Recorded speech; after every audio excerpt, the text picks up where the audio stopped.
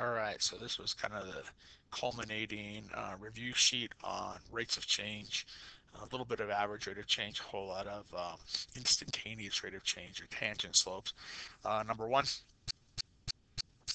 just a kind of standard linear function. It's the average rate of change over the interval, -2 to 8. So we're really just finding 2 points, -2 something, 8 something. Plug them into the function to figure out what those values would be, and then find the slope. Turned out to be -2, which is the slope of the line, because you see, lines are constant functions. They always have the same rate, and so their average rate of change will always be the same as the overall rate of change of that line. In fact, when you, on part B, find the instantaneous rate of change, which is a little bit more work because we have to use the difference quotient, look at that, it's also -2. The instantaneous rate of change at any point on a line is still going to be equal to the slope, because the slope of a linear function will never change. So kind of a boring question, but just kind of getting you going with the difference between average rate of change and instantaneous. Usually it's different, so please be careful that you really pay attention. What kind of rate of change are they looking for? If they're asking for average, don't um, jump into the difference quotient, because it's not going to help you. It's just slope, just y minus y over x minus x for average rate of change. Number two got a little more exciting because it was a parabola, right, an x squared. But the first part was still just asking for the average rate of change. So y minus y over x minus x is your formula. Plug -2 into the function, plug 8 into the function. These are the y values that you would have gotten if you did that. You should be showing that work where, off to the side or even within the function. But if I plug -2 in, I get -15. If I plug 8 in, I should get 105. It looks like it turns out to be 12. Now, what is the instantaneous rate of change at 3? Um, a lot of people would say, well, if 3 is halfway between these, so if it's halfway between that average, shouldn't it be just the same as the average rate of change? Sometimes it is, sometimes it's not. For quadratics, sometimes it will be because of quadratic growth, but in general, that's not going to be the case. So the fact that it worked out to be true in this case is kind of a little bit of just a coincidence. But here you go. Um, this entire piece right here is plugging 3 plus h into our original function, and you can see that it very slowly um, expands as we distribute, and then everything that does not have an h should go away. And sure enough, the uh, the 27 we would get from the 9 and the 18 go away with this -27 we get, and all you have left are things with h's. So it should work that way every single time. Once you have your slope, which we found the slope was 12, right? You should be able to plug that slope in the point. Remember, you found a point here when you did g of 3, it gave you 20. That's the point, 320. Don't go back and recalculate that. You already have it, 320. There's your point. There's your slope. Plug them into y equals mx plus b, and you're done. Um, what's the normal? So the normal is, remember, perpendicular to the tangent, and that's going to take the opposite reciprocal slope. The opposite of a positive 12 is a -12, and the reciprocal of 12 is 1/12. So -1/12. That's the normal. Normal is perpendicular to tangent. Um, Number three, a little bit different, square root function. And so if you're getting stuck on this one, I wouldn't necessarily blame you. However, I got 0 questions on this assignment, so maybe some people just skipped it. But if you use the conjugates, you can work your way through. Plugging in 7 plus h to begin with isn't too bad. You can reduce and get h plus 4, and square root of 4, of course, is just 2. So that's this part of the problem right here. But then from that, how do you get this h on the bottom to cancel with you don't want h on the top. You don't have an h on the top to cancel, so you're stuck. And that's where conjugates come in play. And different kinds of conjugates, you just have to take the conjugate of the entire numerator. But if you notice these two things right here, conjugates, and then when you distribute, things work out really nicely, and you end up being finally able to cancel that h. This is what you were looking for the whole time, is those h's to cancel, and you get 1/4. So I imagine if somebody can't follow that algebra, that you'll let me know. But for the time being, that is how you do that. Part B is just to find the tangent line at that point. Well, now that we have the point, and remember, we know that x is 7, but we found up here, when we did h of 7, we found that the y value there was 2. So we have our point 7, 2, and now we have our slope that we found right here, 1/4. And once you have a point and a slope, it's algebra 1. Algebra 1, plug them in, find the equation of your line. Number 4 was one of those rational functions. You've now done a handful of these, so they should be getting a little bit more normal for you. Once again, you can combine these with a common denominator and then kind of simplify from that point, but I would take that common denominator, multiply through, and get rid of all the composite fractions. See these composite fractions, which make this such an ugly problem? Look, gone. They're gone. You do have to be careful that you're distributing correctly, but it's a quick way of doing it. And then you get to a point where you can finally get those h's right there to go away. That's what you want. And then you get your tangent slope. This time they want the equation of the normal. So we have to take the opposite reciprocal of negative 2/25, which would be positive 25/2, right? Opposite reciprocals. Number 5, just a quadratic. This time she's going down. So we doesn't really make any difference. We still do the math all the same way. We distribute it out, cancel it down. Everything without an h should go away toward the end. And sure enough, here's positive 34 here, but here's negative 34 here. Those things cancel out. All you have left are h terms, and there's your slope of negative 8. What were we supposed to do with it? We want the tangent, so we take so this one was at 5. This time they want the same slope, but they wanted it at 1. So if we do the same math, look at that. Except I changed the 5 into a 1 here and here, and then instead of doing g of 5, I did g of 1, which turned out to be 25. Still, at some point, everything without an h goes away. Like these were 26, and this was negative 26. And then all you have is a slope of 0. So on part A, you get a slope of negative 8. On part B, you get a slope of 0. Part C said, what's so special about a slope of 0? Well, we know that lines that are have a slope of 0 are horizontal. And we know that parabolas, even negative parabolas, can only have a 0 tangent at the place where we're changing direction. That's the vertex. And so that's what would happen, is we would be at the parabola's vertex. Part D wants you to do the work one more time, but this time instead of plugging in a 5 or plugging in a 1 or plugging in a known value, they want you to just plug in a generic value. They say plug in A. This makes the algebra a little worse because there's a lot of things that normally would combine earlier on or cancel that don't. But in the end, we still get cancellation with all the things that don't have h's. So here's like a 24 and a negative 24. Here's like a 2a, but here's like a negative 2a. Here's an a squared over here, but look over here, a negative 2a squared. And so in the end, you only get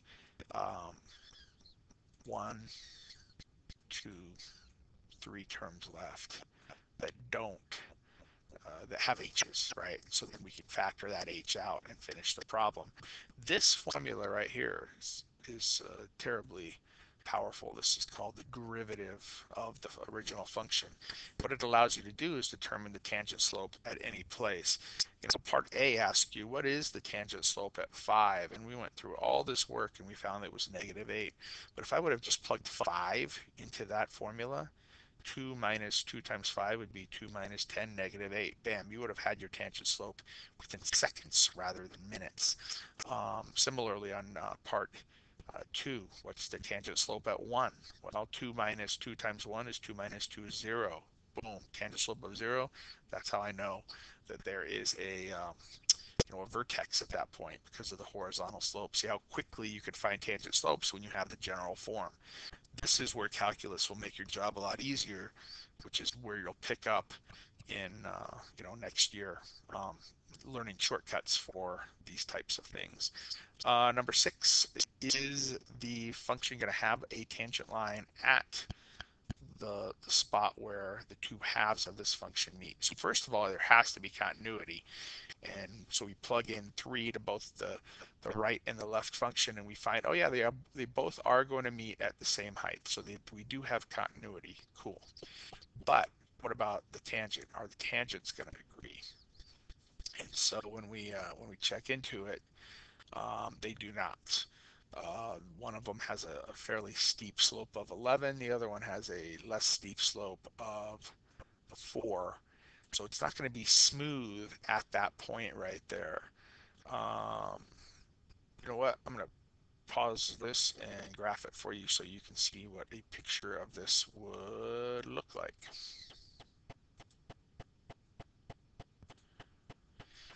All right, so here's some visual aid here. So we got a slope of 11 coming in from the left function. We have a slope of 4. We have a slope of 4 on the right function. So from the left, it's much steeper. And here's what we see at 3, right? That's the break point. Because we have this parabola that comes down and is getting steeper and steeper and has a really steep tangent slope right at that point. Look at that. Look at that. That slope right there is slope of 11, right? On the other hand, this other graph takes over. It always has a slope of 4, right? It's a line, 4x plus 12, so it's always going to have a slope of 4, so that's never going to change. But what it does is it creates this sharp point where we have 2 different tangent slopes right here, and that creates a corner at this point, which means that you can't have a tangent line. It's everywhere else on this it's smooth, but at that one point you get that tangent that can't exist because of the sharp point. Okay. Now on 7, you can't have a tangent, right, based on the first check. When you check to see if the rational function on the left and the cubic function on the right are continuous at 2. That's where they break. They're not even continuous. You have a height of 3 and a height of 5. So here's that graph. You've got your rational function, and notice how it's x minus 1 on the bottom. So the vertical asymptote has been translated 1 unit over to the right. So this is where normally it's on the y-axis, right? But now it's been shifted over here. And so that part of the function looks just like it normally would. But remember, it stops at 2 because this cubic function takes over at 2. And you can see there's a jump discontinuity when that occurs. And so we cannot have a tangent, even if, and it doesn't look like these tangents would agree anyway, because you've got a pretty steep negative slope here, a pretty steep positive slope here. So those tangents wouldn't have agreed anyway. But you can't have tangents that exist when continuity is not present. Okay. Now the last one, we do have continuity again. We've got a parabola on the right and another rational function on the left. Actually, take that back. The parabola is coming in from the left, the rational function on the right. So you plug in 1, you get 0. For the continuity check. Look at that. Okay. So when I graph this, what I'm going to find is, look at that. It's a continuous function, even though they're totally different functions. I have the the parabola giving way to the rational function right there. That's good. And it doesn't look too bad. I mean, it looks smoother than the other ones did because the slopes are closer, but it's not close enough. It's still enough of a corner there, and you can see that coming in from the left, my slope was 2, my tangent slope was 2. On the right, it was 1/2. And so we have a, a comparatively steep slope of 2 here, where the parabola gives way to the rational function. By the way, the rational function, if you remember, end behavior is power over power. Well, 1 over 1, right? X over X is just 1 over 1. It's going to have a horizontal asymptote at 1. Here's 1 right here. So we know that this thing's going to be flattening out into a horizontal asymptote overall for this graph. But what we're interested in is what's happening right here at the slope at 1. And it looks like this guy has a slope right around here, tangent slope right about that. And it's I think it's 1/2 is what we found on the previous um, page. I guess up here we could go up and check. Yep, it was 1/2. So that, relatively speaking, that's flatter than 2. It's closer than 11 and 4 on 2 problems ago, but still, the tangent slopes a tangent line can't exist if the tangent slopes don't agree coming in. And so that was those problems. Those problems require a little bit more work. Problem 9 was just an application problem. Drop an object from 100 meters up, and it's going down at 4.9 meters per second. So you start at your height, right? 100 minus 4.9 t squared. That's your equation. 3 seconds after it's dropped is where we're checking. So basically what that means is I'm going to take that 3 and I'm going to plug that in for the t, right? I'm going to plug that in for the t. And then you just do it like you would do the normal problems. These problems with bigger numbers and the decimals tend to be a little less fun to work out. So these are the ones that we tried to keep simple, and in class tests with no calculators. But as you can see,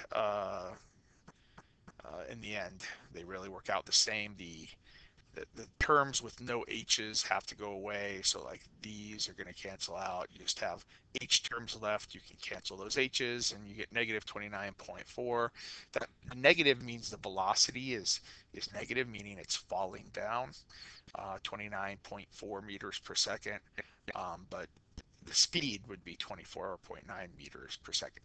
And then finally, number 10 was one of those rate of change problems, and you could have done this 3 times for the 3 different radii, 2, 5, and 10, but my hint was, hey, just do it 1 time. Just use an R for radius. It's going to make the algebra a little funkier the first time through, but then you can very quickly get the 3 answers. So hopefully you did it that way. Notice how as soon as I could, I took this pi right here, right? Whoa. I took this pi right here and canceled it out or factored it out so that I didn't have to deal with the pi inside. And then I was just dealing with the simple terms. The r squareds cancel. We can factor the h out just like we have seen time and time again. And we get 2 pi r. So 2 pi r is your formula to generate slopes anywhere for that function. And so if I wanted to know it at 2, I would plug a 2 in. 2 times pi times 2 is 4 pi. And that was the answer there, right? 4 pi inches, square inches per inch of radius. The area is changing at that point. Plug a 5 in. 2 times pi times 5 is 10 pi. And sure enough, that's what we got there. See how much faster that is if you have to do it multiple times, right? Now, the pi r squared is really just a parabola. If it was 2x squared, you guys would be like, oh, that's pretty easy. That's x squared, a little steeper with a 2 out front. Well, this is r squared, so it's just a parabola, but with a pi out front. So it's an irrational constant, but it's still just going to be a parabola. And so here is my little picture of this with the parabola. And you can see that as we go further and further out, as the radius gets bigger, those tangent slopes are increasing because the area is growing faster and faster. So I just kind of estimated, 2, 5, and 10, and you can see how the areas are getting changing more steeply. But anyway, there's your quick walkthrough. Nobody asked for any of these specifically, so I definitely didn't spend too much time with any of them, but hopefully if there were things you weren't sure about, maybe I helped you understand them a little better there. Maybe not. Remember that you will have a short written quiz today. It'll be put out in about an hour at 10 o'clock. And I guess less than an hour by the time that it renders and gets loaded, but it'll be due at 3. So a 5-hour window to get that done. Good luck on that. And we'll start reviewing for the summative quiz.